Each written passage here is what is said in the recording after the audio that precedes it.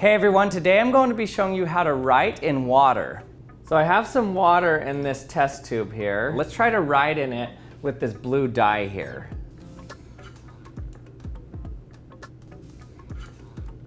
Writing in liquid is tough.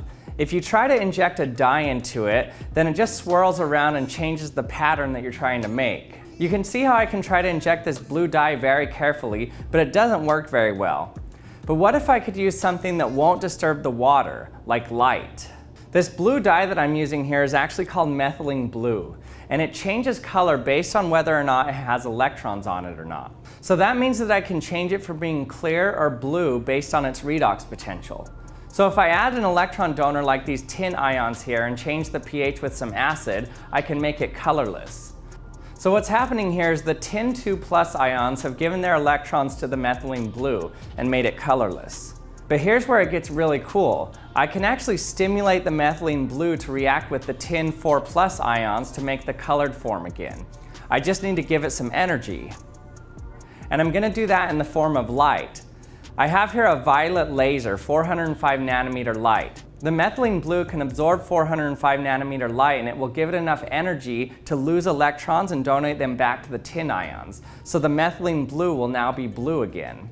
But it'll only do it right where I shine the laser. So you can actually write in the water.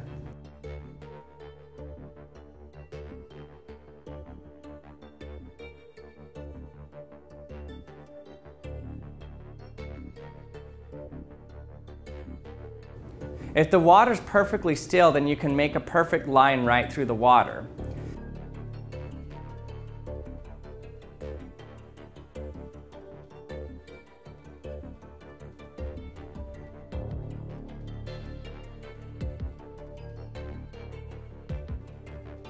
You can even draw cool patterns on it.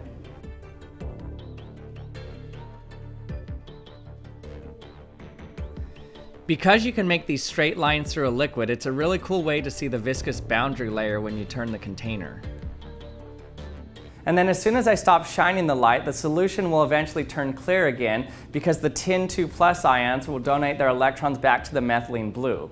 What's interesting about this reaction is that it's dependent on the frequency of light that you shine on it.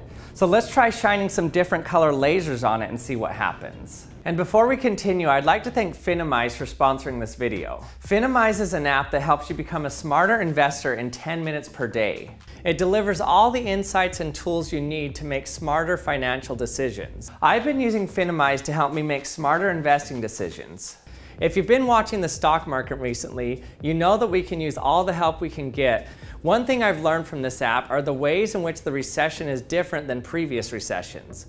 One of my favorite things about the app is that with all the articles you read, you don't have to actually read it, but you can listen to it as well. I love that the financial advice that you get on the app is unbiased, so you don't have to deal with political incentives.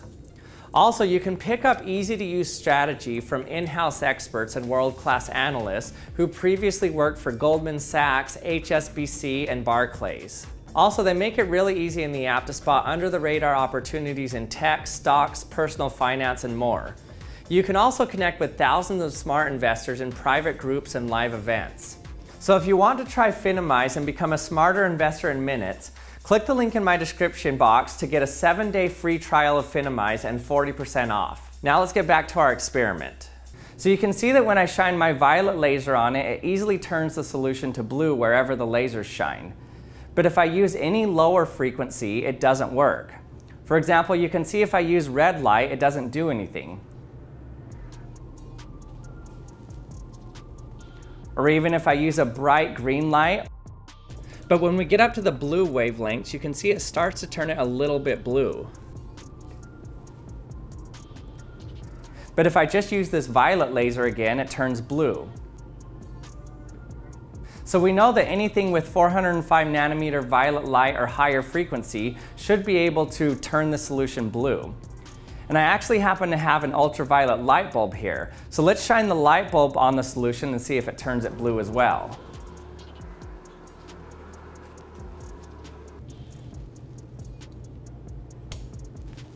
And sure enough, it looks like it turns it all blue.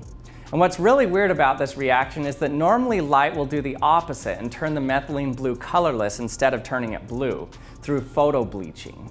So if you actually use the lower wavelength light, it will turn the solution clear instead of blue.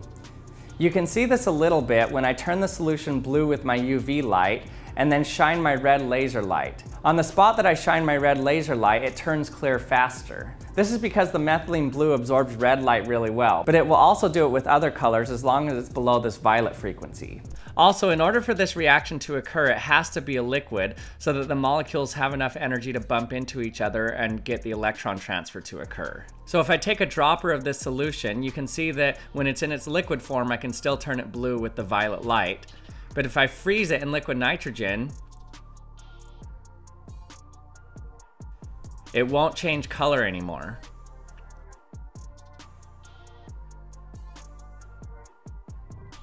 As soon as we start getting some liquid in there, then it will change color again.